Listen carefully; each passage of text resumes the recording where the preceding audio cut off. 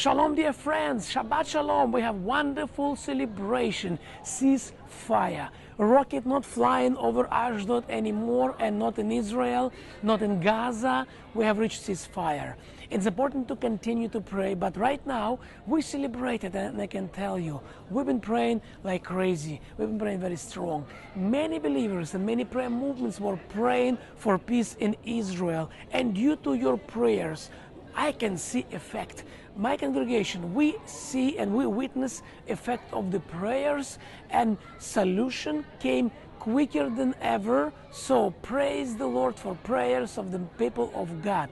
Let's continue to pray, and let's continue to celebrate as a church, as a congregation. When we have heard that this morning ceasefire happened, we canceled our plans and we said, let's throw the party. Let's worship Yeshua even more. Let's come together and celebrate. And we just did our first worship with whole congregation in a long time. Praise God. No bunkers, no bomb shelters, but in open heaven, under open sky, we have this ceasefire celebration. Thank you and shalom.